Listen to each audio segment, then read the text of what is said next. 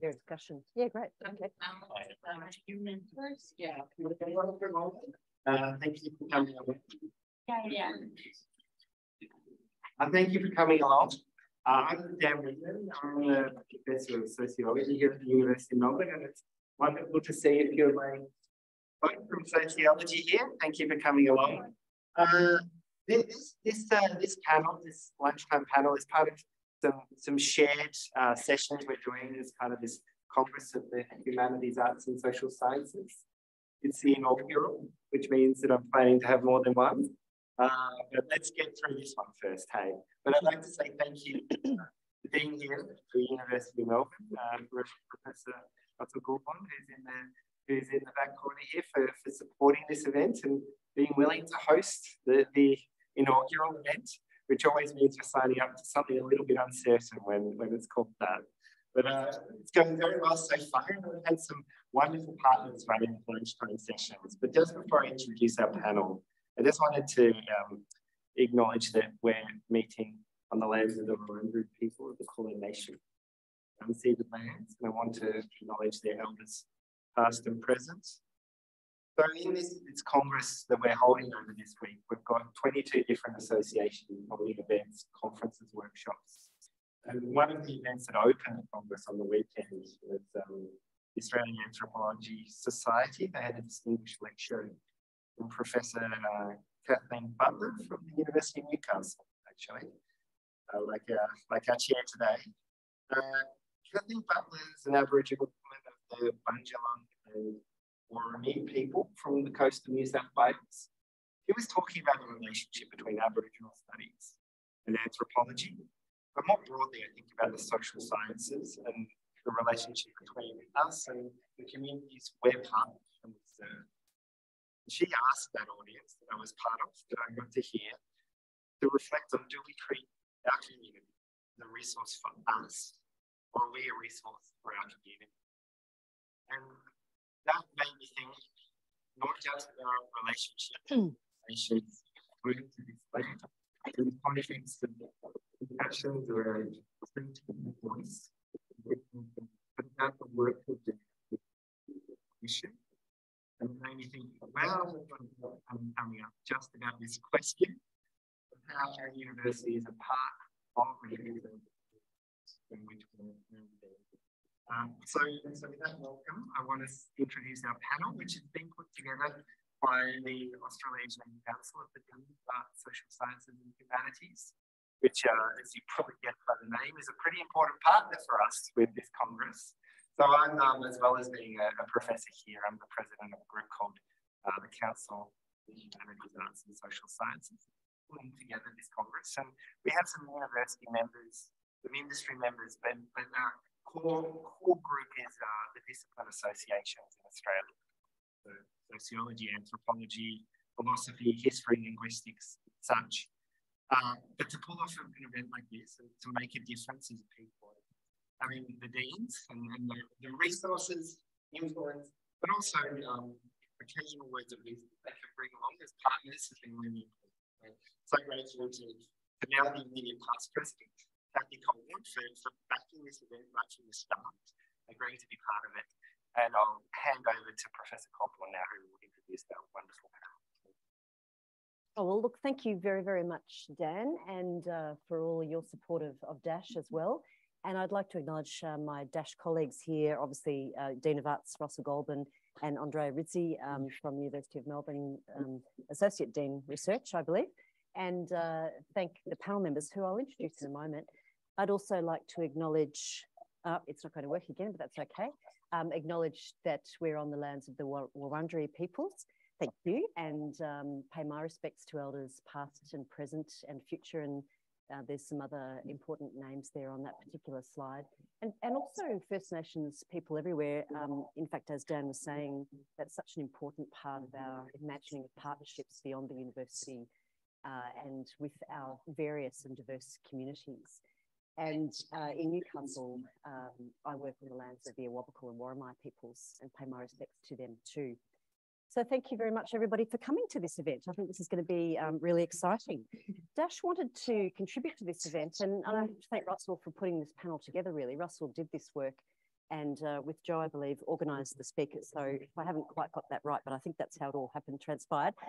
So I'm really a bit of an interloper, and I'm here to learn about what we're talking about, particularly about this idea that universities have become more and more concerned about their public good and about benefit to communities and partnership with communities. And DASSH was a little concerned, like many humanities, social science and arts researchers, about the commercialisation of learning. And so we've been trying to reorient the debates a little bit and think more about how universities can work with community partners to do work that's important and vital and have and make contributions rather than focusing on this idea of commercialisation. So I think these things are a little bit thorny and tangled, and I think we'll untangle them here today. So I'd like to introduce our panel. That's just a little description of the panel. It's in various bits of media that you can read about. And we've got their lovely photographs here. So to the right here, we have Professor Jo Bereket. She's Professor of Policy Studies and Director of the Melbourne Social Equity Institute at the university here. And she's Australia's premier researcher of social enterprise and a leading researcher of social innovation. And she's focused on social equity. And she's also done some really important work before she came to this university at Swinburne, which I'm sure she'll say more about. And then I have here Dr. Kate Burrell, who's the Chief Impact Officer and co-founder of Street, a Melbourne-based food system work integration social enterprise, or WISE acronym, that runs tailored and supported work experience training and employment programs. And Kate's a forensic and clinical psychologist. We've just been chatting before now about mental health research and has much experience in private and public sectors. And very importantly, last but not least, Dr. Sharon Zivkovic, founder and CEO of the Community Capacity Builders and co-founder and Chief Innovation Officer of Wicked Lab.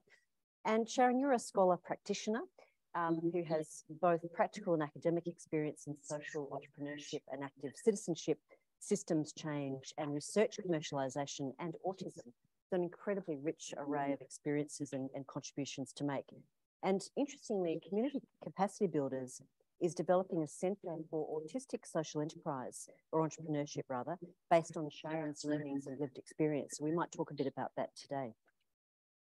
So together what we want to do here today, and we are recording this for future audiences, so hopefully that can be shared later on, we want to talk about how academic researchers can learn about the work that these experts have done, including how to support non-university enterprises and social ventures. And so really, I think I need to hand over now to these experts as I'm learning so much as well. And so what we've asked each person to do is talk for a few minutes about their work.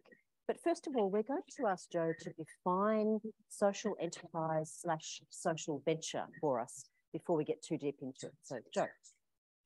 Kathy, we just thought we might like to do that so that we're on the same page, because it's weasel words to many people who don't know what social ventures are. In a nutshell, social ventures are businesses that seek to create public or community benefit, and that's their primary purpose.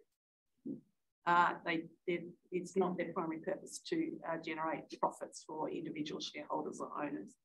That's the very broad definition. Because I've got the mic, I'll do the 30-second history for you. And for those of you who come in with your critical filters on, which as a political sociologist, I hope all the sociologists in the room are doing, if you're sitting there thinking it's just the neoliberalisation of government, just hold for a sec.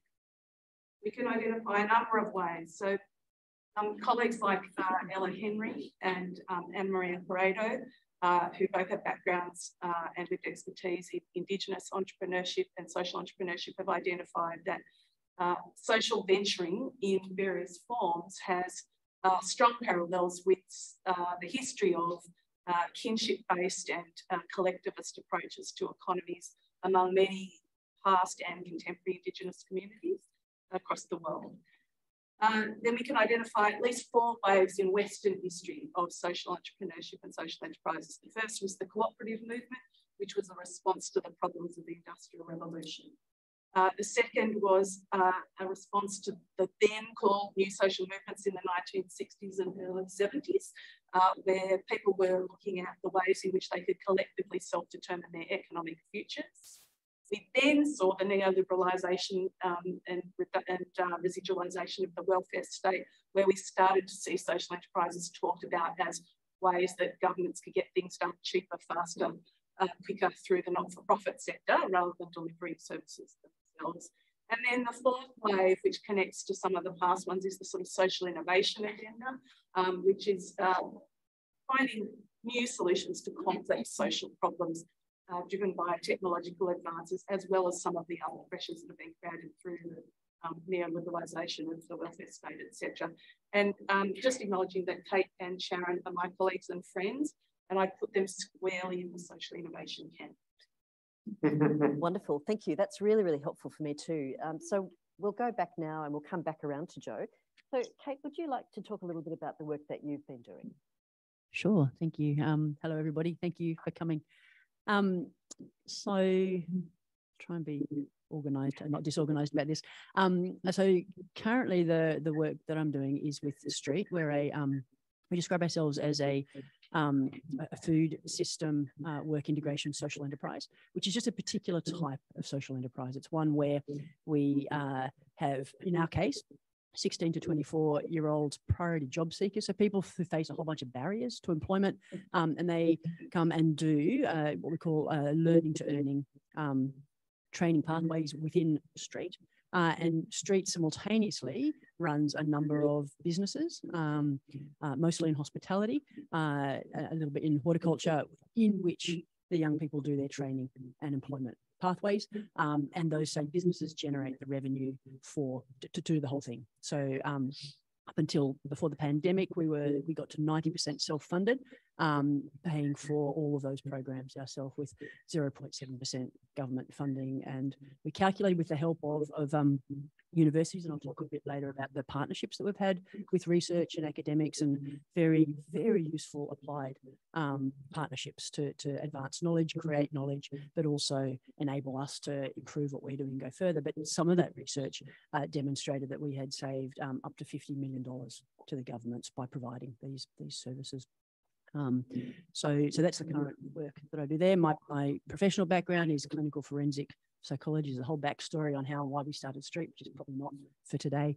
And then I had for a little while, when we started Street, Street wasn't able to employ me at the same time because we just didn't have the revenue at that point. So I continued as a forensic psych and went back to school and did my PhD in politics, which was doing interviews with people about how and why did they get out of violent extremist terrorist groups. And so that sounds quite disconnected from what we're doing, except that it's around how do people who feel so disconnected build bridges back into society. And largely that's what we do at Street, is build bridges for people to walk across to get connected back in. And we do that with the enormous assistance of a whole range of researchers with a capital R, little r, and some of them in wonderful institutions, and some of them more grassroots partnerships as well. Thank you so much. It's really important, before we move to Sharon and then back to Jo, how interesting each individual person's background is in terms of their studies and their own kind of learning and their own application of that. So that was fascinating. Thank you very much. So Sharon, tell us a little bit about your journey, because you wanted to talk in those terms about how you've learned along the way. Yes, so I must admit, looking at the idea of commercialisation, the opening, I've kind of like used university commercialisation opportunities with my research to further my social enterprises, so to develop my social enterprises.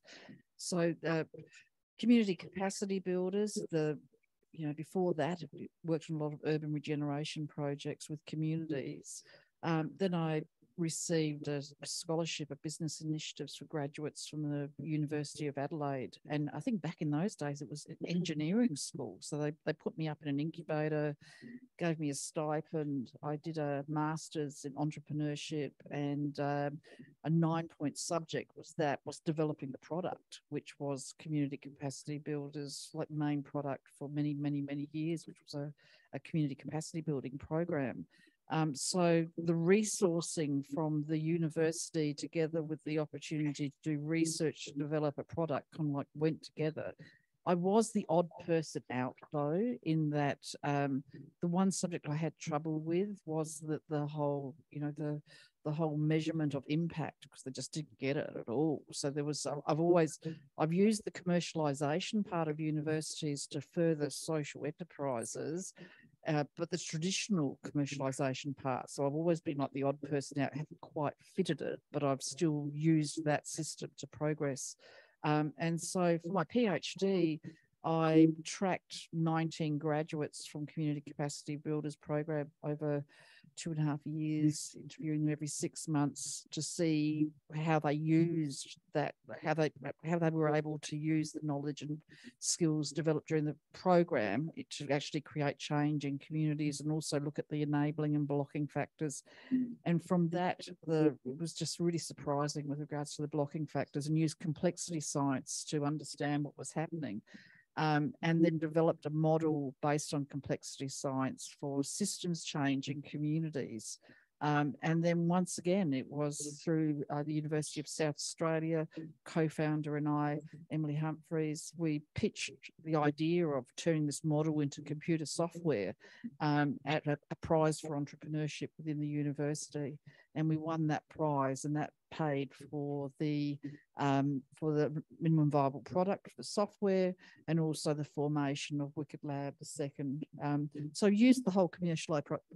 So, two things kind of happening together, the learning through university courses and also the commercialisation process, but I've used it for social enterprise. That sounds like in your case, universities have been enablers rather than not. Yeah, definitely. Okay. Yeah. It's like it's been a really great opportunity to be able to, and also because I've got adjunct positions with universities. I publish, even though I've got a couple of social enterprises, I publish a couple of journal articles a year. So it's been an ongoing middle of the road with both. Okay, thank you very much. All right, great. And we'll go back to you, and then we'll start another round of questions. I just want to observe that Sharon does what social entrepreneurs do, which is use the systems available to get what she wants to create social value. So it's great to hear you talking about, using the mainstream commercialisation agenda for good, not for evil.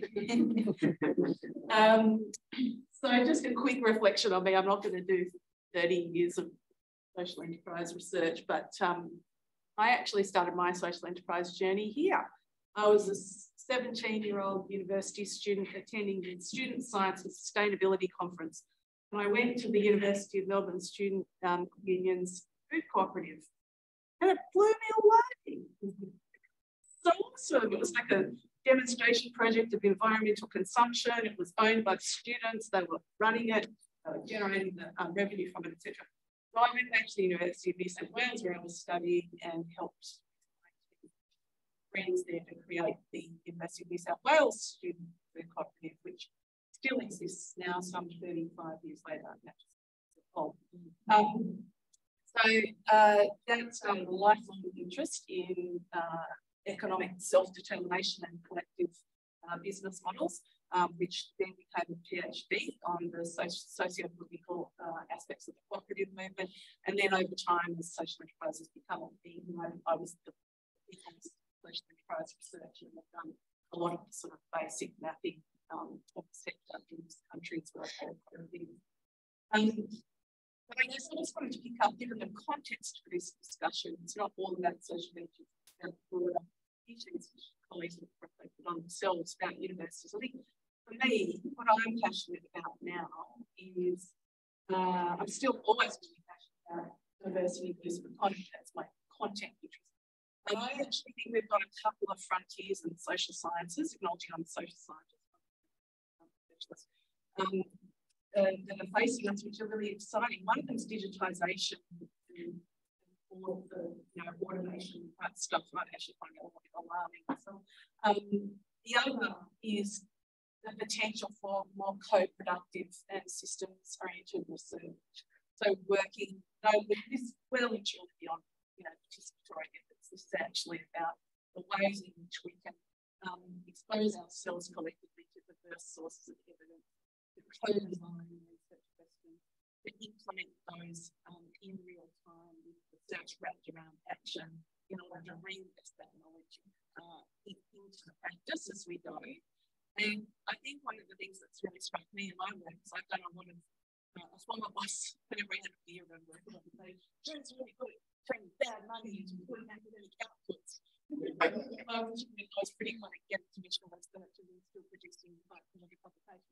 The thing that I've come to think about in relation to that is the power of abductive research. So we you know, historically we've talked about inductive research, but abductive research is where you're going backwards and forwards between theory and practice. And that really matters in this kind of complex context where practice is actually about stripping theory. I don't think it's a way to get out of theory. Some of it's bad practice, but often the explanatory frameworks that we have don't explain what's going on. So I think abductive research is something I love doing.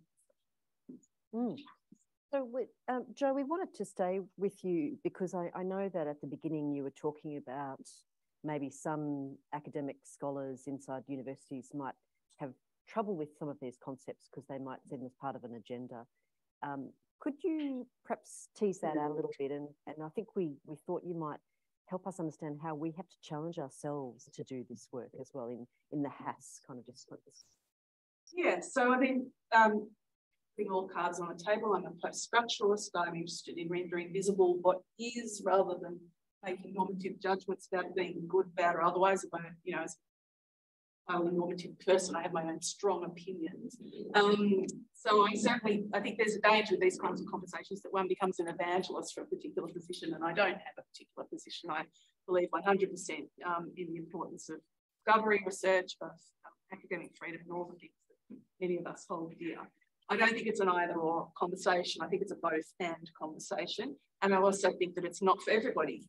But that said, going back to my previous comment, because I don't want to take the floor for too long, I think there's real scholarly power in doing this, as well as real human value in working in partnership, in engaged work that makes a difference on the ground. Now, I don't know a single academic who does work who's not interested in making a difference. It's just for some people, that difference is a difference to the discipline. You know, that's the impact that colleagues are looking for. Some of us are looking for making a difference to the world, and many are looking for both. And I think that that's probably where we need to have a look. But then I guess really quickly, I think as HASS scholars, in some contexts, this is a very social science, we can think creatively about how we can do some of this differently. So I'll just tell you one really good story. I did in partnership with the National Mapping of Social Enterprise before it was a thing with an organisation called Social Traders. I deliberately asked social traders to hold the IP from that project. And so then every time government came to me to commission me to do more work, we would charge them a licence fee that went back to social traders, which was not good. And social traders actually earned more money from that project than they put in. And we want to do that. Yeah, that is great. And I think that sometimes the stumbling block for academics, that at least the ones I know in my world in Newcastle, is how do you do that? So how do you make that stuff happen? So I want to throw now to Kate and talk about what the ideal conditions are for social ventures. What makes success and what can go wrong? That's a big question. Big question. I'm still stuck on abductive. I love that. I didn't know that was the word for it. And it's not what, you know, it's not abduction. It's not just about my abs either. It's all of those things. So thank you. Thank you for that word. The ideal conditions, not just for social venture, but for engaging into knowledge creation. Yeah, for it. So I actually did think about this, and in an effort not to ramble on for the next 45 minutes, I just wrote down my 5 top things that I think make for the ideal conditions. And so the first one is a little bit to what Joe was just saying, to take the time to understand what the social venture is all about, because they're really complex and they don't stand still. And so some of the challenges that we've had when engaging with researchers is they've got a fairly fixed idea of A, what it is that we do, B, what the research is going to look like, and C, how that's going to run. And then we run into trouble in the first 5 minutes, because within 5 minutes, what we're doing on the ground has actually changed. And therefore the research needs to be able to A, keep up with that, B, fold that in, learn from it immediately. So we put into practice anything that we learn straight away, which of course changes like the landscape. And if you're doing fairly traditional research where you hold a thing still long enough to observe it, review it, and maybe that's got to be the case for 6 or 12 months, we've left the building by then. And because we're working in real time with real people, we're not going to pause something just to wait for the research to catch up, but nor are we going to keep implementing a thing that we've just learned can be done a better way. So we'll put your research into practice straight away, but the research then has to be able to be flexible enough to run with that. Second one is essentially to be a good date. I had a ruder version of it, and Joe helpfully reframed it in the positive. Mine was don't be a, but then became a good date. So It'd be an eggplant. It'd be an eggplant emoji. No, and by that what I mean is that any research, like it's a relationship, right? With real people, and on both sides, everybody's time poor, under enormous pressure, and so everyone's going to play nicely, but have a long-term relationship in mind. If you think about the research as the children that you know are going to be kind of co-parented for a period of time, and they're going to connect you forever, then it sort of puts you in the frame of mind of having a good relationship. It's a basis to co-create the research plan and to name potentially what the outcomes might be. So for us as a social enterprise, we want to use it. We want it to be usable, and we also want to share it.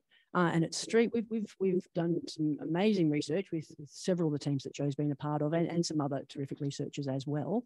But we always want to get the usables and set them free. We want to give them away to our social enterprise partners, and we don't want paywalls in the way. And that doesn't always sit so neatly with the university, where they might need to recoup something or kind of hold the IP pretty tightly. So there's something around naming what the outcomes might be and the shape and the form of them.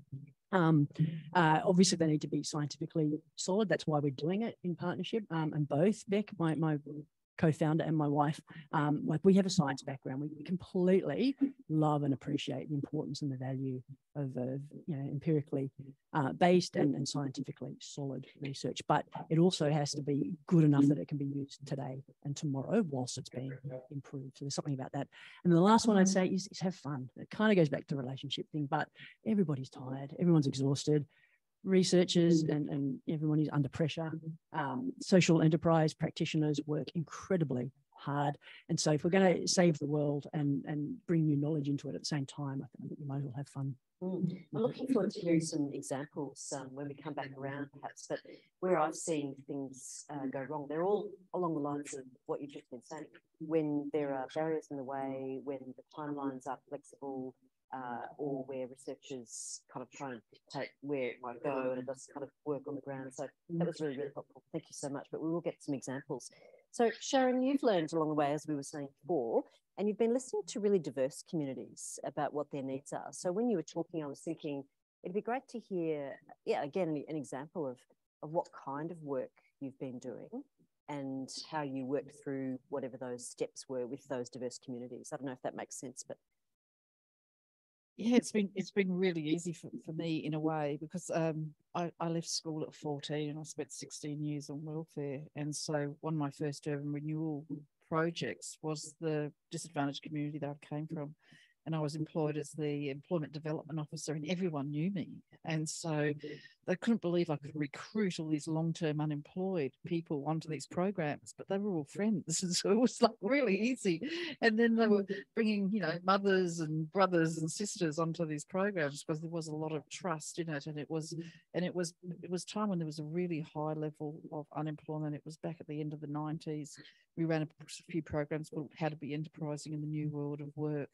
And started up one of the most amazing was this organisation for Northern Enterprise that formed, and I had another mate who took 16 of these long-term unemployed folk through Certificate 4 in Assessment and Workplace Training. So we had 16 of this long-term unemployed people all of a sudden became trainers, and they went as a collective, went after contracts with the government to provide financial management training in schools.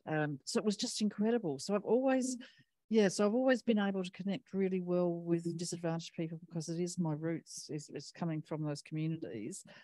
When I tracked the 19 leaders from, I've always played with the active citizens, so citizens that are trying to make change in communities. So tracking the 19 graduates from Community Capacity Builders program for that 2.5 years, I could really relate to the challenges they were finding with coming up against brick walls, working with government, etc.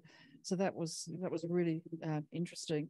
And now I've recently had an autism diagnosis, so I am autistic, and working with other autistic social entrepreneurs, and the benefit of being able to control your work environment, because the unemployment statistics for autism is 3 times that of disability. And part of that is the whole thing of, the sensitivities in work environments. So this whole movement now with regards to autistic social entrepreneurship and even more broadly, lived experience, folk lived experience, being able to, they've got such a good understanding of the challenges, being able to at least be in leadership positions within social enterprises. So yes, I've been quite lucky with regards to the diversity of communities that I've worked with on this journey. Yeah, no, it's great. Now, we did talk about you asking each other questions and having a conversation, and I'm wondering if anyone in our gathering here, our audience, has any questions for the panel. Yes, we've got one. So we might need to give you the microphone because of the recording. Thank you. Thanks very much. So interesting so far. This is a question particularly for Jo, but for the panel as a whole.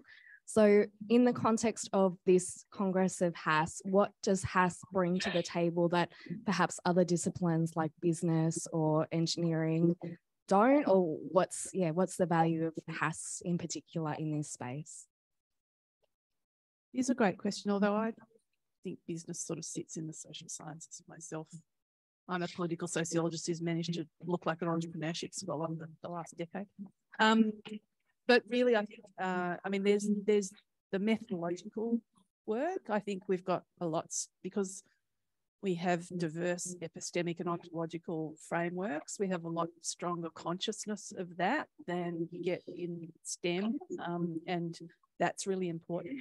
And the other piece is that, obviously there's a lot of disciplines in HASS, but generally speaking, we're good at relational work. We recognise relationality, and that I think is absolutely critical to how social enterprises function. And it's also critical to, even attempting to solve complex adaptive problems. So I think that's, in a nutshell, what HASS brings. But I think the other, just going to the commercialisation agenda, so we picked this up quickly in conversation before this session, was actually suggested to me by someone from Melbourne's research, innovation and commercialisation team the other day. I think one of the things that's going on at the moment with the commercialisation agenda, I would say, is a slightly misdirected assumption that what we should be doing is making all the academics become entrepreneurs and commercialise all our work, et cetera, et cetera. Actually, I think one of the things that we do in HASS is we are very much the research and development engine of a lot of organisations, whether they be social enterprises or not-for-profits, civil society organisations more broadly. So, you've both talked about examples of that. And I do think that that's something that we probably need to get clear about in the HASS conversation about where we fit in the commercialisation agenda. We're not all going to go on and start businesses, but there are many businesses and organisations in our country and our world that would not operate without, people from our disciplines being involved in the work. Yeah, thank you very much. Would anyone else like to pick up that comment? Question? I'd just like to say that, for someone who's done a PhD in commercialised my idea of commercialization is just going through a product where you're bringing you're birthing something new into the world, and I think the money for that kind of process is tied up in the traditional, software tech kind of parts of the university. And I would say go claim your space, go in there with your social science innovation that you've come up with, and go in there, and you're not going to quite fit into that world as you go through those programs, and you're going to challenge them, because what your impact is going to be different than the traditional dollars that they usually look at. But I really think we need to have a bit of a rebringing some of those resources into the HASS world so that we can progress social innovations. And I've been wanting for years for this to kind of like emerge in the HASS field. And if it's not emerging here, then we've got to go over to that world and bring those resources over. My mind's kind of exploding. It's hard when you're the chef. So I'm learning and listening, and I'm really excited, because you said something at the beginning about digital innovation, and you were worried that it's kind of a bit scary over here. But is that one of the ways that I mean, anyone could jump in here, because that is something that we can start to get resources into the humanities and social sciences around the digital project. Oh, yeah, I think I was just talking about it methodologically. I'm a little bit scared of automation and AI and all the things that we might be doing. But there's no question, I mean, in the social innovation wave of social entrepreneurship, there's been some amazing use of digital capability. So one of my favourites is a social enterprise in Europe that designs prostheses with the people who need them, using virtual and augmented reality. So they're never actually physically together, but they're fully designed together. And it's like, that's so cool, And if we go back to the research side of things, then yes, I do think that there's a lot of potential around digital. And just an example of a project that I'm working on at the moment. I don't know if this is going to come off, and I acknowledge that Kate's a member of the steering group and a much valued partner in it. But we did an action research project some years ago, working with 5 social enterprises to help them, small ones, to see whether we could help them to measure and communicate their social impacts, which, as Sharon said at the beginning, is the big, hairy, tricky problem in all of this. And we certainly don't think digital is full of the answer, because there's a whole lot of resource issues and capacity issues. But one thing we thought was, well, what if we created a platform that's properly curated, that allows individual social enterprises to document and manage over time material about their organisational features and their social impacts. And as the person who does most of the mapping of social enterprise in Australia, my secret desire of this was then the back end. If 500 organisations use this, at the back end, we've got a data set. I'm never going to have to survey anyone ever again.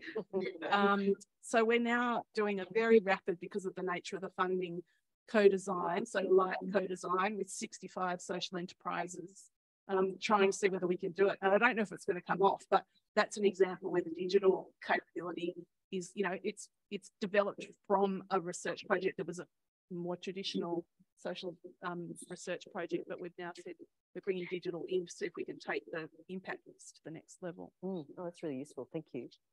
Did you want to comment on that before I go and see if anyone else has another question? I'll jump back to the question. Yes, yeah.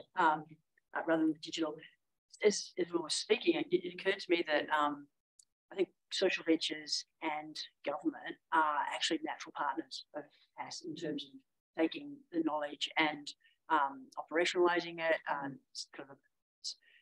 Social ventures have a need for it. Government perhaps has the funding for it, but both require shared outcome. There's a nice triangulation, particularly there. My favourite type of research team to work with is actually multidisciplinary, where you're not just down with the HASS, but across with the business and the others as well. Some amazing stuff that's coming. I think you're absolutely right, and we're hearing, big business and major tech companies say how valuable graduates in the HASS degrees are, but I still think there's an invisibility to it, and so it worries me as someone who champions our disciplines that it's kind of so assumed, so taken for granted that it doesn't rise up and become more visible. But if you look at the Academy of Social Sciences website materials, there's a lot of really great data out there about just how many social science graduates are employed across private and public sectors in Australia. You know, that's just one capture, but there's plenty of data out there. So I think that was a really great discussion. Are there any other questions that anybody would like to ask? Yes, thank you. We've got one over here. Check your microphones on. Yeah, thank you. This is such a fascinating discussion. I'm just picking up on, you know, the lived experience that you were mentioning, Sharon, also the ideas of co-design, and actually even this idea of, you know, different forms of knowledge across different disciplines, making space to sort of draw on perhaps disciplines and knowledges that we may not traditionally look to. But I guess, yeah, focusing all that around the idea of lived experience, for me, that's something that I believe is really important in research and well, everything really. But I'm always kind of left wondering, like, for me, if I had the choice, I would think lived experience is always the better option for research projects, but it's not to involve people, to co-design with them, or ideally if the researcher themselves has lived experience. That's not always possible. I'm just curious to hear a bit more reflections about, you know, how people with and without lived experience, like what are their respective roles in doing this kind of work. I guess for context, my areas of interest lie in youth, in racism, and young people from migrant and refugee backgrounds. Hopefully that's a clear enough question. We were just talking about that over lunch. I think the discussion was about, you know, like reimbursement as well with regards to lived experience is important.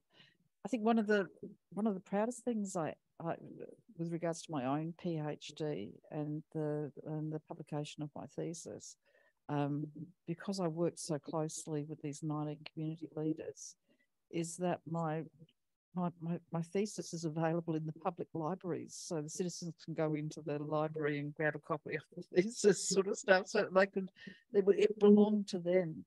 And I also argued for keeping all of the data in its raw form at the back as well, all in tables, so that people could chop it up and use it in other ways different to how I'd used it. So I saw my research as being a community asset for people to be able to use. So I think it goes back to some of what Kate was saying with regards to it is this dating relationship, and thinking about what's in it for people. People are investing their time into this research and they're bringing their knowledge in. But I think, you know, what comes out of it has got to be mutually beneficial for both. But I think some of those sorts of advantages to the community that was left after my PhD is some of the things that I'm most proud of. Yeah, it's a great question. Thank you for that. My brain's gone in about 5 different directions immediately. One is just to share a thing that somebody corrected me on the other day that I think I'll adopt, which is I always talk about people with lived experience and having their input, etc. And it was suggested that I talk about living experience because no one, it's not a point in time kind of thing. So I really like that. So I'm going to try and start saying that myself.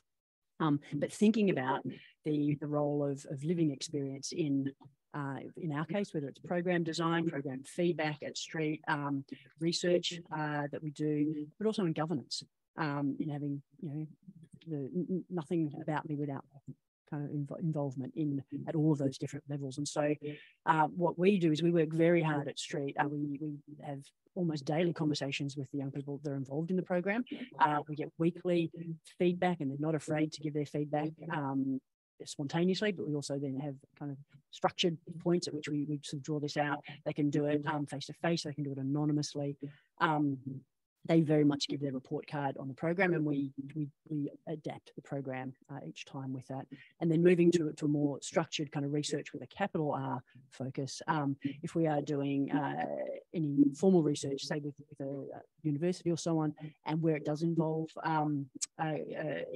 drawing on our trainees' experience, I'm just thinking of some of the work we've done with you, Joe, there's an enormous amount of time that has to be put in to do that properly and carefully. And so even bringing some of the researchers along on like a mini, not quite a course, but a mini induction on how you might work with our very sort of diverse and complex group of young people. And I try not to be paternalistic, but I'm reasonably protective around just not letting anyone wander into the room and sort of ask a million questions or engage in a bunch of things. So I feel like we prepare our young people for the workforce, and for other interactions, I need to prepare the workforce and researchers to be able to do that appropriately. Same thing goes for media. We do this as well. And then we are 13 years now, Street, and just in a position resource-wise to start to think about a formal advisory group of alumni, so of our graduates, to be able to have like a stable structure where there's 4, 5, 6 times a year, half a dozen young people paid, obviously, properly. But that also includes travel and so on. So you need a decent budget to be able to do that. I need a staff member who can walk alongside and prepare them for what does that mean to be a part of our governance system, and advice into a board level, that kind of thing. And that would then also be an amazing resource for researchers when they want to come and work with us around stuff there. So I guess my point is incredibly important enough to do well, and that often means a bit of preparation and resourcing in there. Yeah, so pay what it takes it's actually become a popular mantra in philanthropy, but I actually think research needs to be thinking about this as well. And back to the interdisciplinarity thing, I should note that I'm the director of an interdisciplinary research institute, and one of the things that we're specialists in co-productive research, or at least we say we are. We actually have a guideline which is available for colleagues at the University of Melbourne. If you're not from the University of Melbourne and want it, I'm happy to share it, but it's not on the website for reasons of change in base rates, etc. But we have a guideline for what pay what it takes looks like in research, so that we can provide that to colleagues when they're preparing their budgets. I think you've got to ask yourself questions. If people with living experience, I actually call it lived expertise. So there you go, we're all over the place. People with living expertise are not involved. I think you've got to really understand why, and in what context is that appropriate. And there may be some contexts where it is appropriate. But if people are not willing, you need to stop and ask yourself why, what's wrong with this research design that people are not willing. And that may partly be about who's doing the research. I think we're, the other side of the coin in HASS, but in universities more broadly, it's thinking about who's conducting the research. So, making sure that our teams are appropriate for the work that we're doing. And the final thing that I would say, which is, I guess, a little bit of a provocation, and it's not in any way meant to minimise the importance of involving people with living expertise, about which I feel passionately. And it's also important to recognise that good co-productive research is not about recognising the expertise of one group over everything else. It's actually about bringing diverse actors together and exposing them to and helping them to co-build different sources of evidence. Making sense together is actually what really effective co-productive research looks like, rather than saying, oh, we'll only listen to the truths of this group or that group within the research setting. Yeah, well, what a great question. That was really provocative. And we were, in fact, talking about that question in partnership when we were having our pre-panel chat, sort of informal chat, and working together. So I think that's a really nice way to kind of bring it back to that. Are there any other questions anybody has? It's obviously stimulated a bit of thinking. One of the things on my mind about this panel was speaking from, my position inside a university as an academic.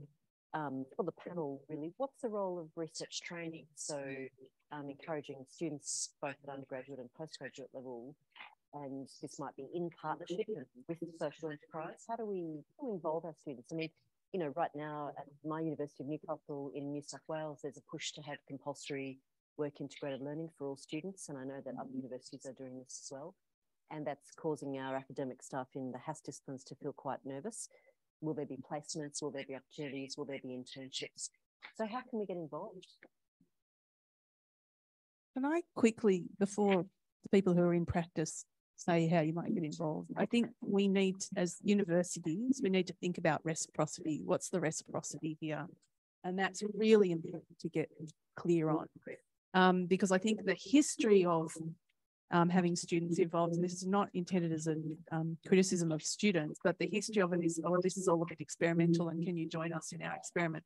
We're talking about small organisations that are very resource strapped, dealing with often, you know, highly significant social problems and that they're seeking to respond to, and working sometimes with people who are vulnerable. So getting that reciprocity right is really important. But that said, there can potentially be great value. And I think it goes a little bit back to something you were saying, Kate, about the relationship building. I think where it doesn't work is where it's a transactional activity and it's one-off and then off you go. I think the examples that I've seen where it's been better, and that includes some of my industry-based PhD arrangements, has been where I've held a relationship with an organisation for a long period of time over a program of work, and the students under my mentorship, you know, and the mentorship of the partner organisation have both contributed and developed a great deal in the process. But that's not the end of the story. No. The wider research relationship is scaffolding that student experience. That's on, yeah, that's right. Oh, I totally agree with you. Yeah, Kate, what would you say? 100% agree. The long-term relationship with you, for example, acts as a bridge of trust that then enables us to work faster than we might otherwise, and to work deeper and with other students that you introduce into it. So there's like a trust bond that comes in there. In terms of how social ventures, social enterprises can create space and benefit from, because to be brutally honest, we're running a business, we're delivering a really important social outcome, and we want to do that in the most informed and evidence-based way. So if we can, you know, integrate sort of researchers into the mix as well, we will, but it can't come at a cost of time. We certainly can't come at the cost of money. We don't have the money to pay for it. But if I have myself or a staff member onto it, and that takes us away from something else. Yes. So it needs to be, I reckon it needs to be overlapped about 80% minimum for what we're doing. And that takes us straight back to not just the relationship, but the co-design, like co-creation of what it is that we're doing together. If it doesn't overlap, that's okay. But if we charge ahead and it doesn't overlap, then it diverges, and that's when it sort of ends in tears. And that's happened a few times. And really the learning for me has been spend the time at the front end, getting that bit right. But the way it looks on the ground can be anything from kind of student placements, specific projects, innovation sprints. In our case, it doesn't always have to be. In fact, it's rarely. We're working with our trainees, with our young people, although that's the area that lots of people are attracted to working for. But there's so much other stuff in a social venture that is worthy of scholarly input and research and can benefit from it. So we have kind of almost like relay teams sometimes. In fact, what we've done is we've gotten to the point now where we've been pulled off track too much by research organisations saying we'd love to look at this thing, and it's this teeny tiny little thing, and it overlaps maybe 5%, not 80%, and it's a little bit esoteric for us, but we can see there's something in it, so we say yes, and that was a bad idea. And we get pulled off sideways. So what we've done now is taken the time to actually get ourselves on the front foot, and I've developed up, it's still in sort of draft form. I don't have enough digital skill to do it, but we'll get there. But it's essentially a fancy pants database of all of we call them mini briefs, all of the things that we would love to have done.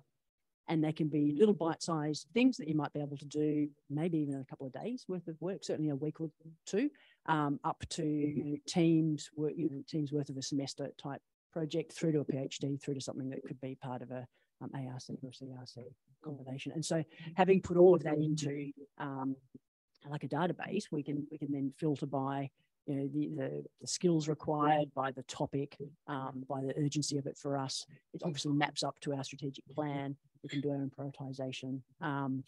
And I think it's going to be a beautiful thing because when someone knocks on your door, we can say, here's the landscape of research that we'd love to do with you. And it's a bit like putting your dating profile up at the front end. And at the university end, noting my knowledge of this is old, I do a shout out for UTS's Shopfront program, which I think is one of the better models of, doing curated matched dating to support both student and staff participation with industry broadly conceived. Yeah, no, that's fantastic. Thank you so much. Really great. I think we're coming to an end. So the last word will go to Sharon. With regards to the relationship with universities, we've got we license our software to universities, our systems change software, and I've got a really great example of the work that's happening over in Western Australia with Carleton University.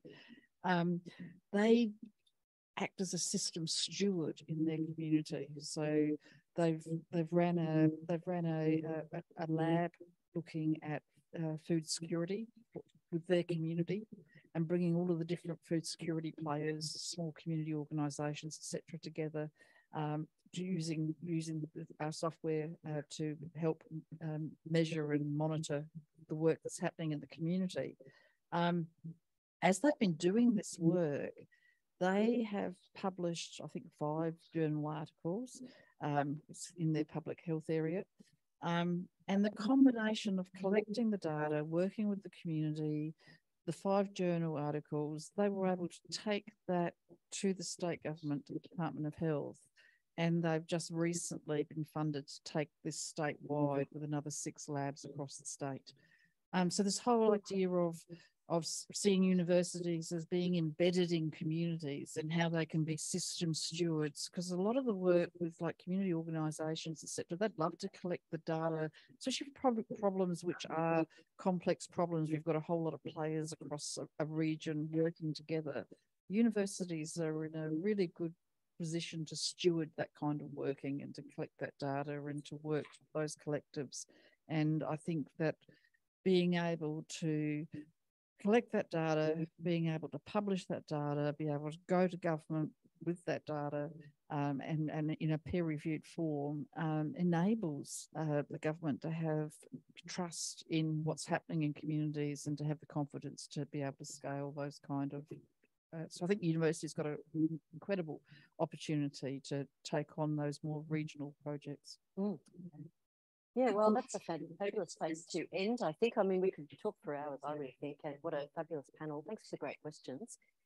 This has been really, really helpful for me as I think through out loud. It also makes me feel very hopeful rather than concerned about, the challenges that we're all facing in the HASS or shaped disciplines. I think we should embrace the possibilities here and also recognise that we can keep doing the, pure research or based research, blue sky research to generate new ideas.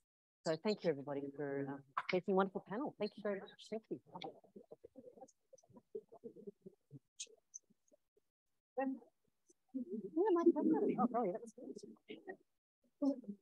good.